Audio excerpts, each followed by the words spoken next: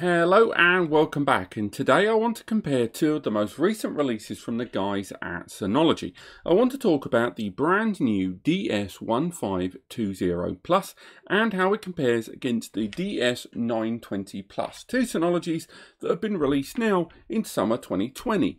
But let's be honest, there's been a lot of NAS in summer 2020. Synology really brought their whole 2020 range right to the middle of summer. They've just brought out all the new 2s and the 4 bays, and then there's been announcements of cards, and then there's been a new 5 bay. But before we go any further, quick disclaimer straight off the bat. This is not actually in fact the DS1520 Plus. That is currently undergoing testing for our review at the time of recording. It should be out there at the day of launch, but for now we are using a 1019 as a placeholder in this video. So we're not going to look too much at the ports directly on these devices, but we are going to talk about it during the course of this video. I apologise that this, as you can see, if we bring that right the way to the camera, is the DS1019 there. And we will of course be comparing this unit against the 1520 very, very soon. But let's talk about these two NASs here, because you know, the 1520, when it was first announced, a number of you were kind of like, there's a lot of hardware in there.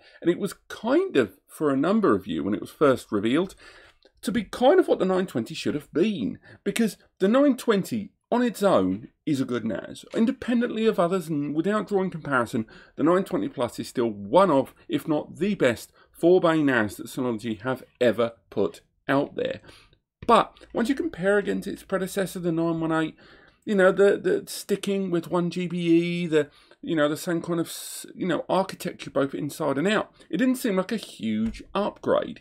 Now, when the 920 was first revealed, a number of you wanted to compare against this, specifically this one, the 1019, because the 1019, released about a year prior to that one, had quite, impressive architecture. It had incredibly similar CPU and memory to that of the 918 at the time. I'm sorry to keep throwing model IDs at you there, but still, nevertheless, the 1019 was this 5 bay that had 8 gig of memory. It had the caching, it had a Celeron, although an older generation, and a number of you have drawn comparisons. So when the 1520 was announced, a number of you that had either purchased the 920 or were on the verge of buying the 920 suddenly pumped the brakes a bit there and went, wait, 1520, which one should I go for? So today's video, we're going to go through the main points comparing these two. We're not going to go into too many specific here because they're incredibly similar. They run the same software, DSM. They've both got Celeron-based CPUs. In fact, they've got exactly the same CPU, the J4125, a quad-core CPU at 2.0 GHz. It can be burst up to 2.7 GHz. Both got DDR4 memory, although there are distinctions there. They've both got support of NVMe SSD cache inside, and they've both got 1 GBE as standard, and they can both be expanded. But it's within all of these factors that we see an enormous difference between the 920 and the 1520. So without further ado, let's go into that first one. Probably one of the most early and most easily judged factors between these two NASs, the price. They both arrive at very, very different price points there. They're not an enormous leap between them, but there's still no denying that there is somewhere, depending on when you shop around, somewhere between £100 to £200 difference between them based on where you buy and the local tax in your region. So when comparing them, that price tag may make all the difference. And obviously, if we're looking at quite literally the price tag, the 920 is the lower price between them. It just has a lower price. But there's more to this than price. It's about value. It's about what you're getting for your money. And between the two of them, you are just getting more for your money, pound for pound, on the 1520, in my opinion.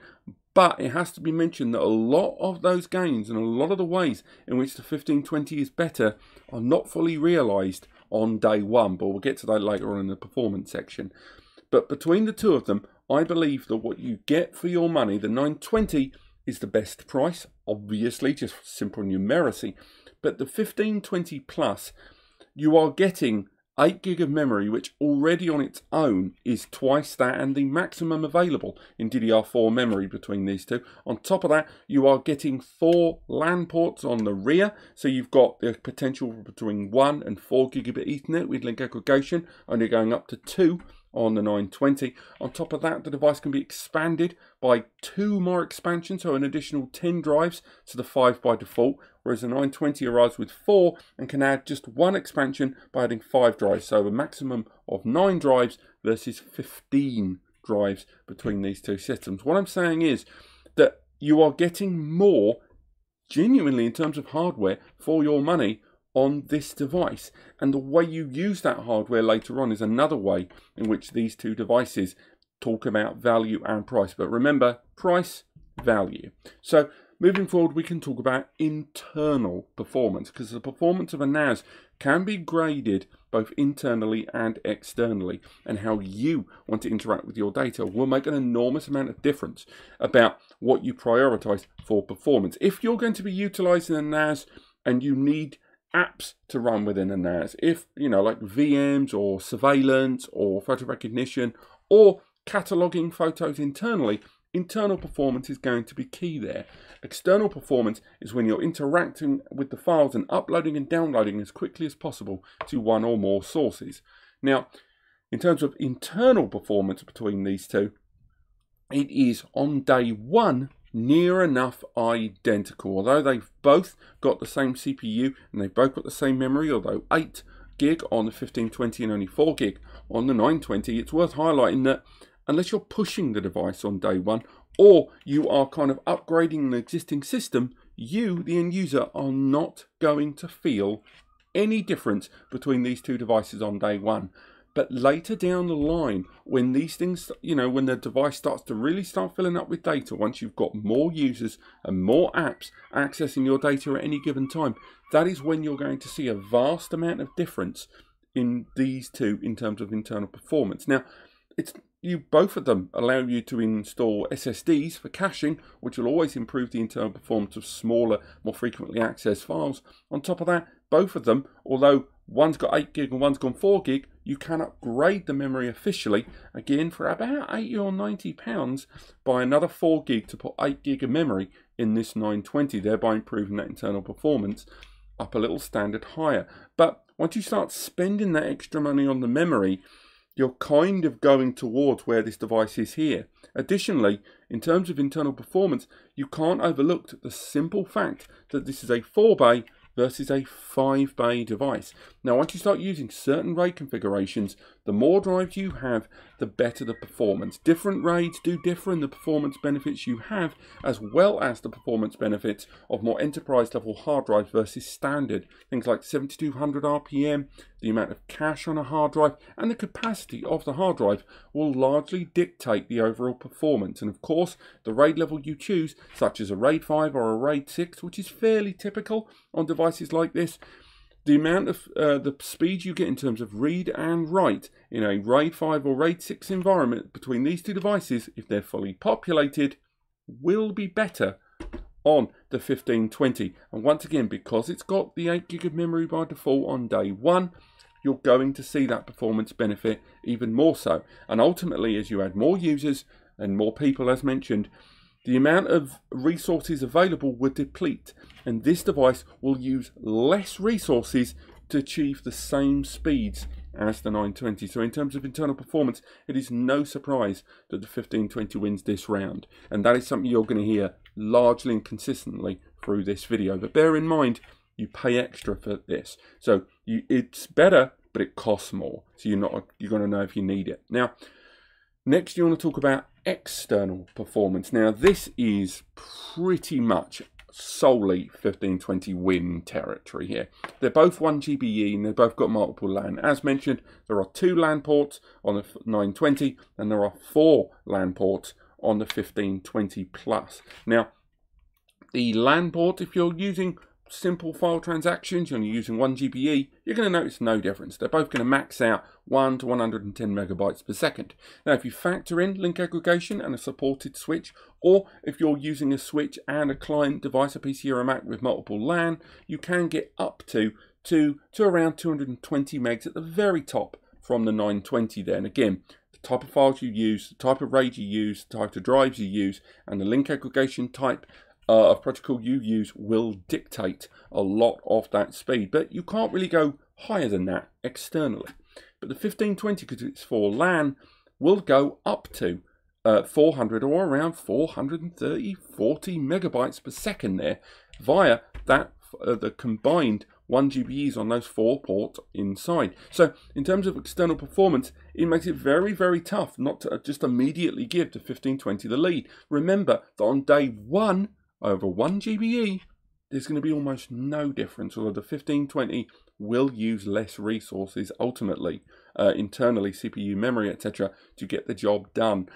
But down the line is where the 1520 proves its worth. And a lot of the time with this device here, what it's about is leveraging your spend on day 1 to pay for the future, because this device will cost more to upgrade later than this. Which leads us into the next area, storage. Now storage again, internal, external storage. Internally and externally, the 1520 is just killing it, notwithstanding the fact that it's got the extra drives. If you use the latest 16 TB drives like Seagate Iron Wolf, you are looking at 64 terabytes here and 80 terabytes here by the default fully populated means of both these devices. They can both use just one disk if need be and add drives and expand your RAID gradually over time, maybe with an SHR. But the real difference between them is that expandability. The expansion that these devices support is the DS1517. It's a 5-bay JBOD solution from Synology that connects via eSATA, and you can expand your RAID. It allows you to maintain your map network drives, your shares, ultimately so that there isn't much friction by your connected end users when all of a sudden all the pathways change if you try to use a new drive or create new storage areas with an external storage device like a USB drive. An expansion allows you to just add drives to your existing storage array and not have to change things later. And the longer you have your NAS, the more shares, the more directories, the more iSCSI targets, the more cameras dotted around your office, the more users that have got all of their data and all of their backups all running to that device, and expansion becomes more attractive as the device gets older. Now, once again, this supports the 5-bay expansion, which can bolt on with the latest hard drives, another 80 TB of storage there on that device. But what's really cool is the new 1520, as the name would suggest, allows you to attach 2 expansions. It has 2 eSATA ports on the rear, allowing you to have a total of 15 drives, with each 5-bay supporting 80 TB. So again, that's an enormous amount of storage. You're actually maxing out a lot of the available pools. You may have to have more than one storage pool there, but the volumes. But ultimately, in terms of overall storage, both on day 1 and day 100, the 1520 is going to win it, because the 1520 has more capability, it has more scope, and ultimately that's what the difference is between these two devices. The 920 can be upgraded in some ways. It can add those 5 drives, it can add extra memory, you can add the NVMe SSDs, and this either arrives with all of that those upgraded features included, or allows you to upgrade them that much more. And ultimately, between these two, I would always pick the 1520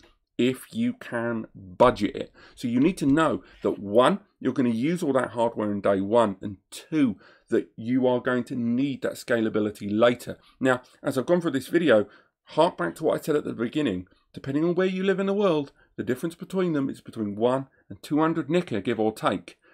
That's not a lot to pay for a lot of future-proof. And they've both got 3 years warranty, but this seemingly just has a lot more going for it, the 1520, in the long run. And if you're buying as a business purchase, 120 quid to save yourself potentially thousands of pounds of upgrading and tinkering around later on, it's a no-brainer. But maybe you disagree. Let me know in the comments. Visit the link in the description to NAS Compares. We've done a breakdown of this along with a lot more stats, a lot more specs. Let me know what you think. Otherwise, click like if you've enjoyed the video. Click subscribe if you want to learn more.